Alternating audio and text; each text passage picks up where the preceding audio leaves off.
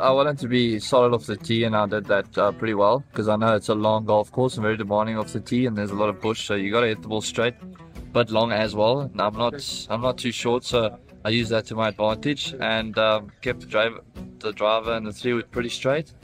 And yeah, the birdie on the first and the last hole was two good wedges and two good putts. Everything in between, there's a couple of holes that I played for par, which are pretty risky, so if you take them on, they can bite you.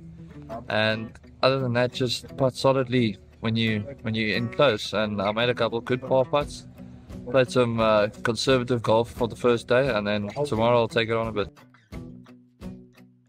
I felt pretty comfortable leading up to the first tee shot, and then standing over the ball I could feel some nerves there, but I hit my drive down the fairway and then got up and down for birdie, so that was a great start. And then kind of lost my way a little bit through the middle of the round. I struggled on the greens.